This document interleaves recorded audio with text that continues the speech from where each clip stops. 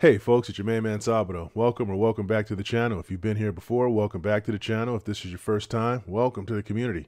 This is a channel where we talk all things early retirement, and the underpinning is that I don't expect everybody to retire early, but I do expect you to live your best life. And so I had the opportunity to retire at 51, and so I use this as an opportunity to share my story and hopes that it'll help inspire you or let you know that certain baby steps may get you to where it is that you want to be. But even if you don't retire, you still have an obligation to yourself to live your best life. So today we have a lot to go over. So I want to go ahead and get started on the topic because it's a meaty topic. I had a question during my last episode, and it has to do with healthcare. And it's from an individual subscriber named Jack Jackson 4768, and he says, "Great video. I was wondering if you could go into a little more detail about the long-term healthcare side of retirement, like the options that could possibly be presented, especially since we will no longer be employed by a company." So, Jack, that's a great question. I was doing a bunch of research since my last video as soon as I got that question, and I realized that the largest expenses for retirees are healthcare, housing, and lifestyle. So when you look at healthcare even broader, the healthcare industry in America is a $4 trillion industry. And retirement spending is influencing a great deal of that. And it's through things like Medicare, private insurance, long-term care, and then just general out-of-pocket costs. But the regular retiree, and when I say regular, we're all regular, we're all normal, we're all adequate, but the regular retiree is defined as somebody who retires at regular retirement age, 65 or older. So they're eligible for Medicare. And Medicare, they can expect to spend around $4,500 to about $6,000 a year on healthcare. And again, I want to give the disclaimer that these are averages. As my kindergarten teacher told me, no list covers everything, and anybody that knows anything about averages are impacted by the extremes. So there's people that pay significantly more and there's people that pay significantly less. But the way that it breaks down is about 50 to 60% of regular retirees are paying into Medicare or are using Medicare, and it's government funded. Again, it's when you look at how Medicare breaks down, you have Medicare A, which is your Medicare coverage. Then you have your managed Medicare plans, I think they're called, where you could get into a medical plan, so like a Kaiser or a Blue Shield or an Aetna or United Health or something like that. And the Part B plans are about $170, and they vary by state. So depending on where you live, I know, for example, some states have higher amounts than other states, but it's about between $170 and $200 or something like that. And then you have Part D, I believe it is. Don't ask me what happened to the C. I don't know. But then you have Part D, which is the prescription drugs. And so that's another $30 a month. So you're looking out of the gate at about $200 a month. Then you've got dental and some of those other items. But you got to remember, too, that you also are going to have out-of-pocket expenses and that's going to be about 12 to 15% of the spend, because as you age, you're going to have to go to the doctor more. So you may not go to the doctor a lot at 52. I don't go to the doctor often, as an example, at 52. But I know that when I'm 65, 70, 75, I'll probably have to go to the doctor a lot more, because as we age, our health declines, and it's just kind of the way it is.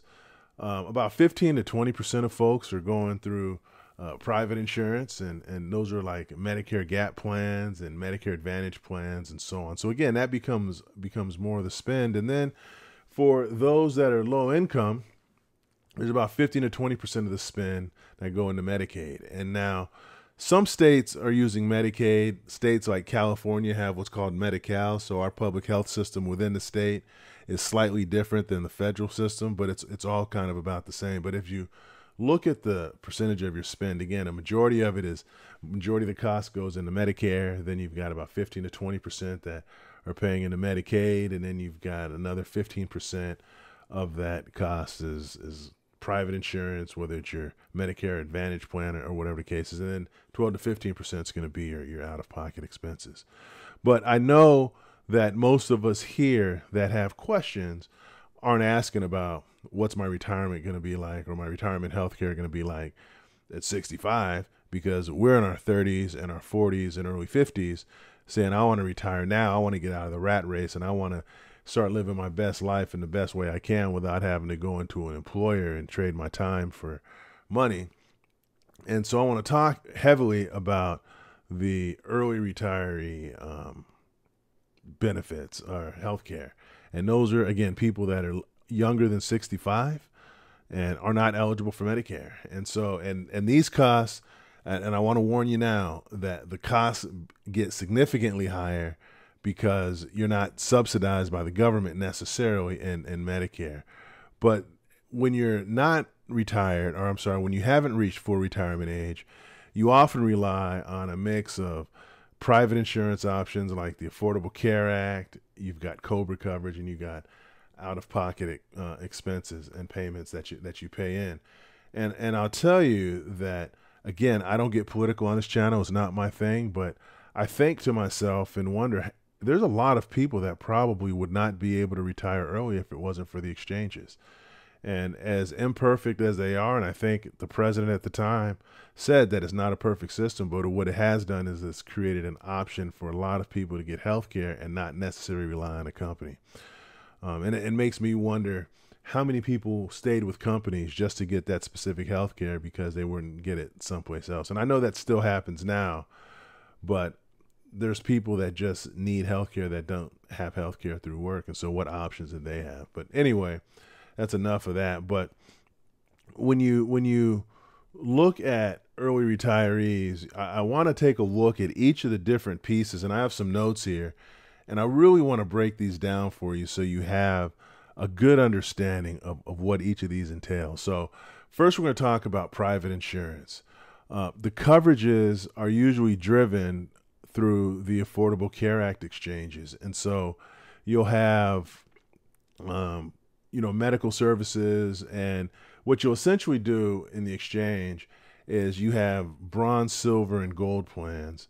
And you go into the exchange, and it's just like if you go to Geico or if you go to an insurance broker, an auto insurance broker, there's a bunch of different plans there. But the nice part about those plans is what you pay for the plans, there's an amount for the plans, but what you pay for them may be subsidized based on your income. And so, it's going to account for about 60 to 80% of your healthcare spending before you reach retirement. When you look at the premiums, you can expect to pay about anywhere from about $6,500 to about $10,000 annually.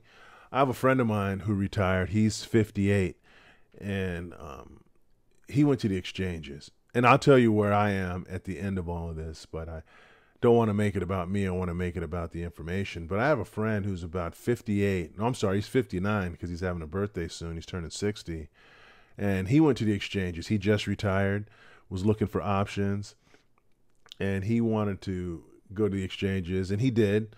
And the exchanges were, I think, about $600 a month for him.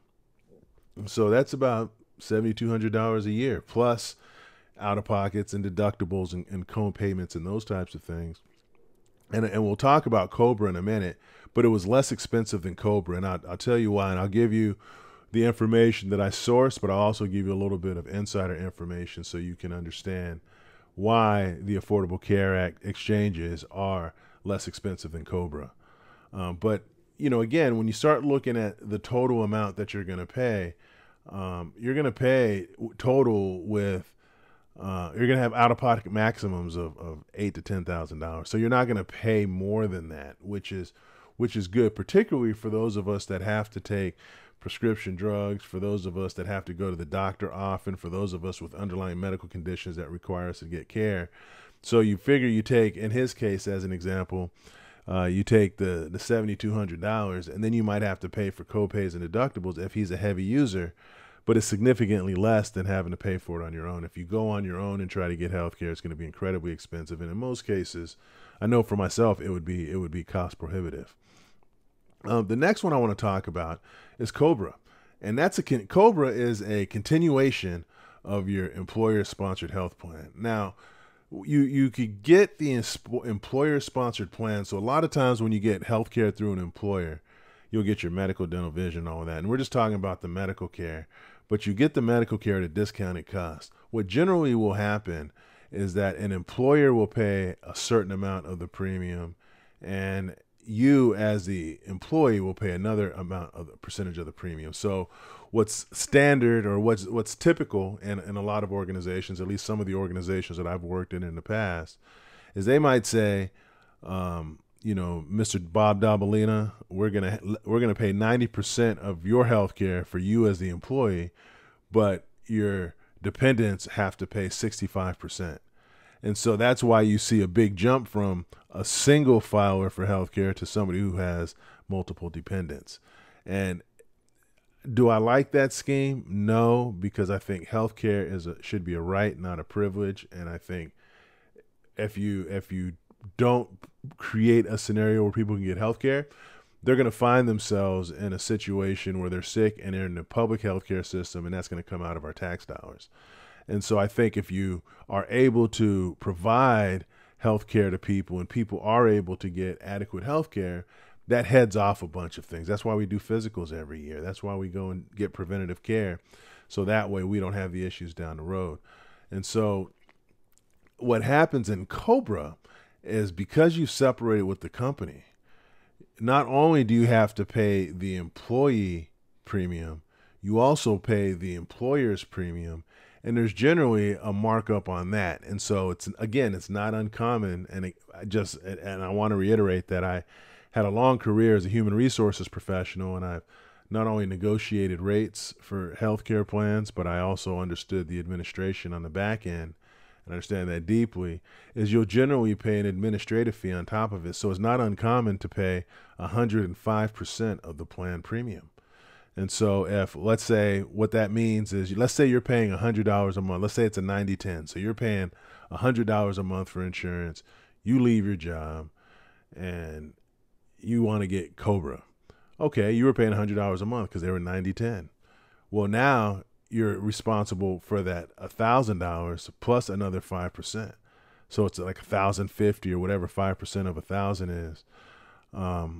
So now you've got to pay $1,050 for the care. And so a lot of times what happens is people say, I'm going to go on COBRA, then they get shell shocked when the bill comes. And the other piece of that I think is critically important is that COBRA only lasts for a certain period of time. And so COBRA only lasts for 18 months. And I think you can go up based on certain circumstances. You can go up to like 29 months, and there's some extensions you could get on COBRA that way. But again, when you look at $1,000 a month, let's round it to $1,000 a month, and then you're looking at, assuming you're not 60 years old and you pay significantly less, let's say you pay $400 a month. If you look at $400 a month versus $1,000 a month, that's a 60% savings. And so again, it goes back to the exchanges. And I will tell you that when you look at benefit rates, people say, well, why is insurance so high? It's because they use certain factors. They use your medical history in a lot of cases. They use your age. They use your zip code. And sometimes they use the job that you're in to see if it's a high risk job. So those are what the actuaries use to determine what the rate should be for certain healthcare plans. And plus, we just live in a time where healthcare is just expensive. Why is healthcare so expensive? I think there are some folks that believe there's this conspiracy to gouge the consumer. I just think when you have doctors that are making $300,000, $400,000, $500,000 a year, that money comes from somewhere. Just like if you pay an athlete $100 million, those tickets can't be $10. They're going to be expensive because the money's got to come from somewhere. And so that's the thing about COBRA. So COBRA is a good short-term solution if you're between jobs, if something happens, or as my buddy did, he went on COBRA for the first month while he was sorting out his Affordable Care Act situation, and then he got on the Affordable Care Act. The next piece of the early retiree program are healthcare program subsidies, and so I talked about this a little bit, but when you look at the ACA, the Affordable Care Act, as an example, depending on your income, you may pay less. So let's say they come back and they say $500 a month, $600 a month. Well, let's say you were making $10 an hour. Well, you're probably not going to have to pay that because the government will subsidize some of that. And there's a bunch of other types of healthcare premium subsidies. You may have worked for an employer that has retiree health, and that's not uncommon. And so you have employers, and I would suggest that you take all this information, you digest it, you go back and you start asking some of the questions to better understand if that's an option. Does your employer have a pension? And if so, do they have retiree health? Do they subsidize some of your health care? If you're in a union, does your union provide a group plan to the retirees? I know a lot of unions do. So it's a good question to ask. It's something that's not talked about a lot, but what happens is the subsidies can substantially take down the cost of the plan, and you're always going to get better coverages at a more competitive price in a group plan than you are in an individual plan because you're leveraging the numbers of people in the plan. The next component, and I think you see where I'm going here, but the next component are the healthcare spending accounts.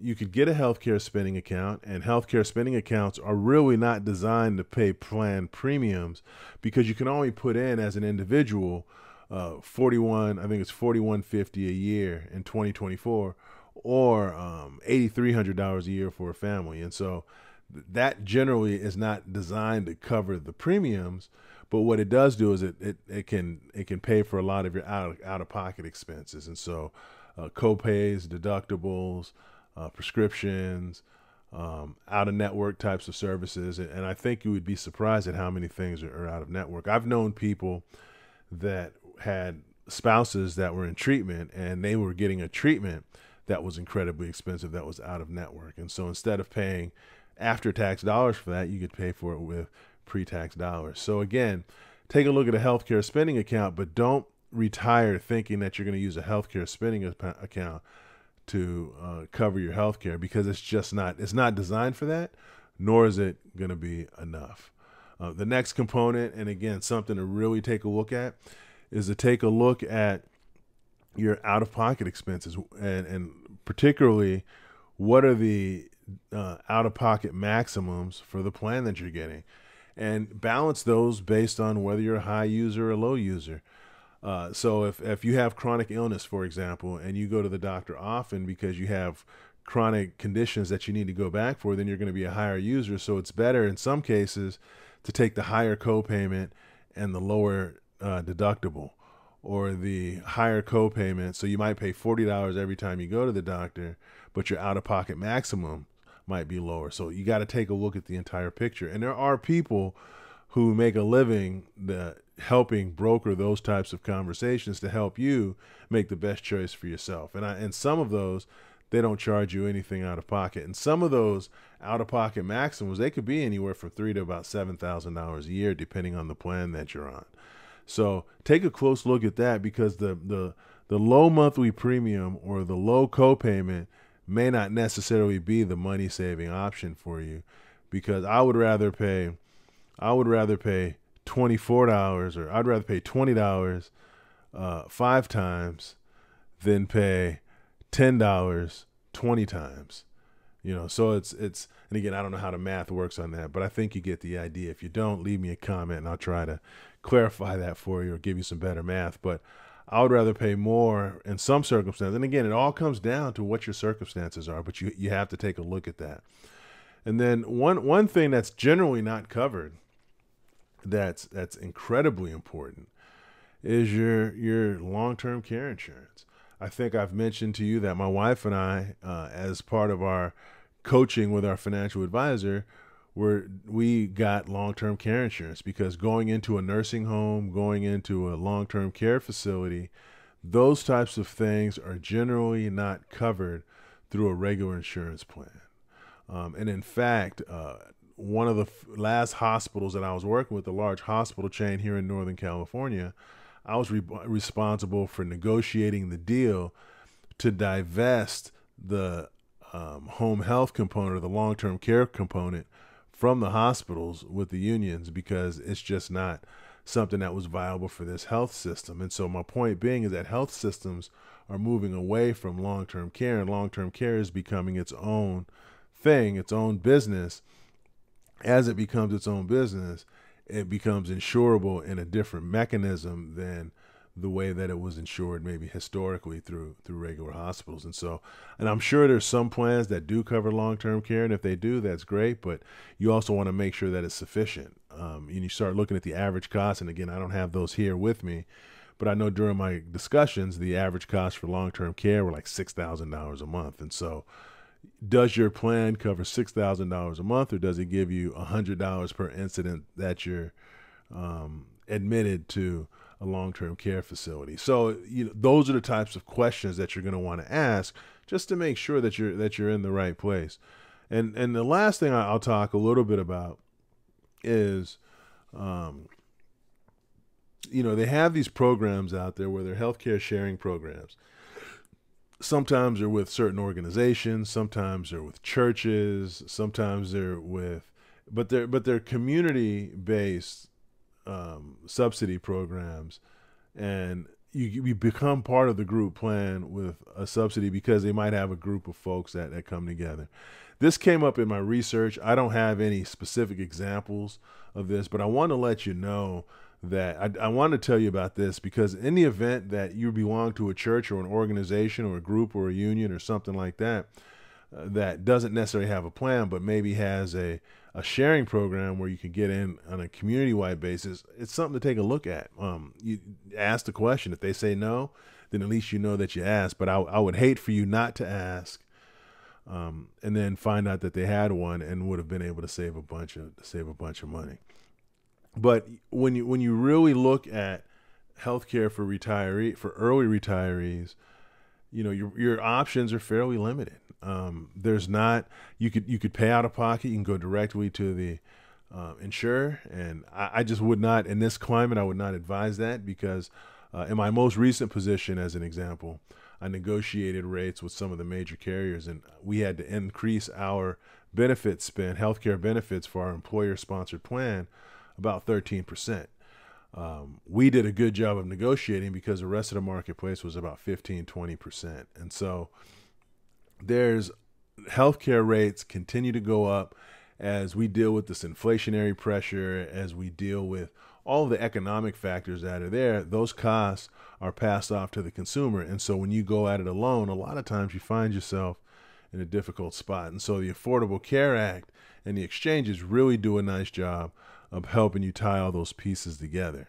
And again, when you look as an early retiree, about 60 to 80% of your healthcare costs are going to be tied up in private insurance. And so you want to manage the biggest piece of that the best that you can in the most effective way you can. And I would rather pay $500 a month and get Cadillac coverage than pay $100 a month and just get catastrophic coverage and not be able to get preventative medicine and things like that and hope that an emergency doesn't happen. Because it's those moments when you're hoping that an emergency doesn't happen, guess what happens? An emergency happens.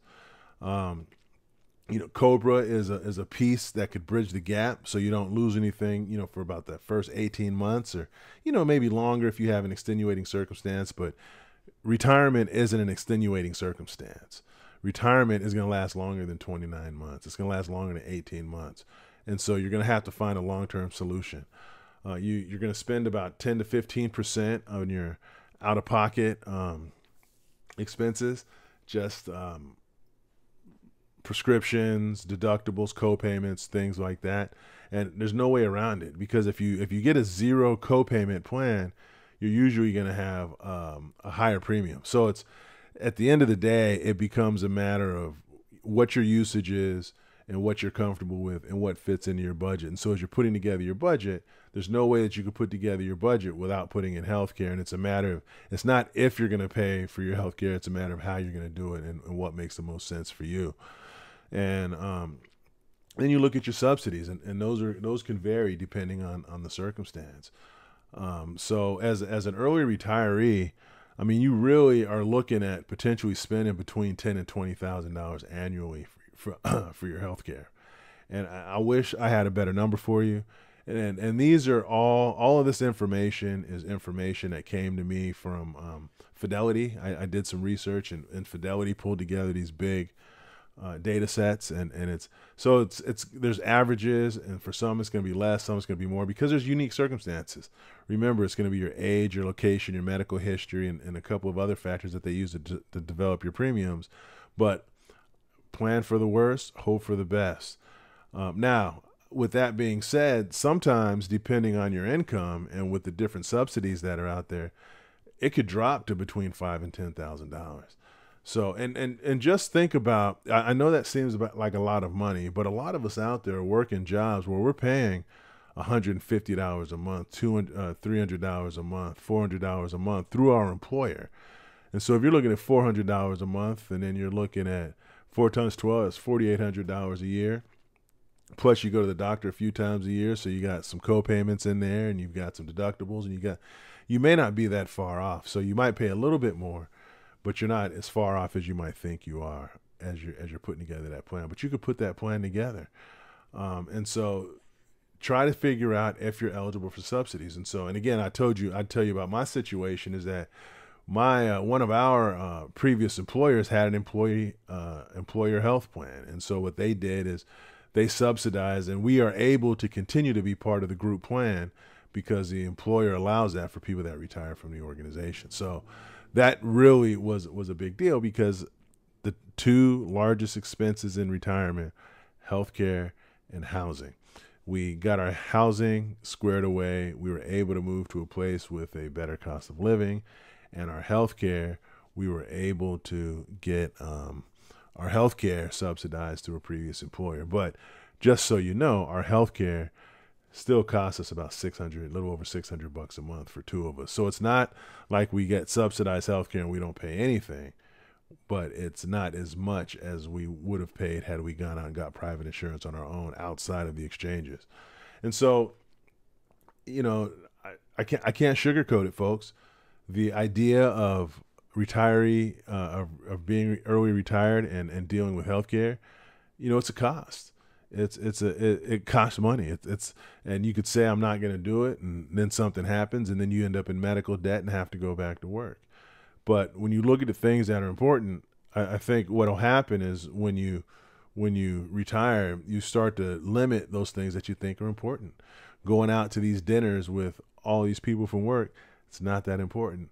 Having nice suits to show people that you have a nice suit isn't that important. Driving a nice car, not that important, because you're enjoying your life and you're finding your peace in other ways. But the one thing I will say, and I thought I'd mention this, and I know I mentioned this earlier, is that when you do retire early, you're paying those elevated costs for a period of time. And then once you hit 65, guess what? It's like you get a raise, because then you go into Medicare, and instead of paying $500, $600, $700 a month, you go down to paying $250 a month with your Medicare plan A, B, and D plans, and so you go off into the sunset. So it's not the silver cloud is not a forever thing, but it's something that in the short term, you're paying yourself, because when you retire, it's your health and your time. Those become the most important assets for you, and you don't fully appreciate your time if your health isn't good. And the thing is you want your health to last as long as you can, because once your health starts to decline, a lot of times it's on its way down. So on that note, I know this was a lot of information. I know I went through a lot of stuff, and I know there's each of these topics as normal have a really, really deep, rich set of information behind them that I just didn't want to take you all the way through, because I know that could be painful for a lot of folks. I know it would be painful for me, but I did want to answer the question that came from Jack Jackson, because I think that what's on a lot of people's minds is, I've saved all this money and that's great, but what am I going to do about healthcare? And the beauty is if you get a financial advisor, what you'll find is you'll have a total number. You'll be able to calculate the total number over the period of time that you're retired. And then you pay that monthly, but in the meantime, that money is invested making more money for you. So it's not like, let's say it's $100,000 over the next several years. Well, you're not paying $100,000 all at once. You're paying X amount every month. And so as you're paying on that monthly basis, when the market goes up, well, guess what? Now you've got 4, 5, 6, 7 months of premiums from 1 month of premiums that you have invested. So but it takes a minute. I've mentioned before that I'm very uncomfortable with some of that stuff because I didn't come from a place where we had money, and I don't always trust the markets. But I'm just here to tell you that it works, and I retired at 51 and haven't looked back, and I spend my time doing YouTube and spending time with my wife. So, I think it's more attainable than you think, but I think it's a matter of getting comfortable with the information, and hopefully this information helped you get comfortable. So again, I want to take a moment to thank Jack Jackson 4768 for the great question. If any of the rest of you have any questions out there, let me know. Send me the question, and I will do my best to answer that question. I have a saying that if I care enough about you to answer the question, it's always going to be the truth. And you're all my friends, and I owe it to you to tell the truth. I've got a group of people out there that I have a responsibility to give good information to. And I don't claim to know it all. I don't claim to be a financial advisor. I can't give financial advice, but I can give you the information that I've learned, because at the end of the day, this is my way of uplifting the human condition in any way that I can. So on that note, if you like the channel, if you found this helpful in any way, if you like additional content, please feel free to like and subscribe to the channel. And I'll do my best to put up an episode that addresses your concern. But on that note, have a good rest of your day, and I will talk to you soon.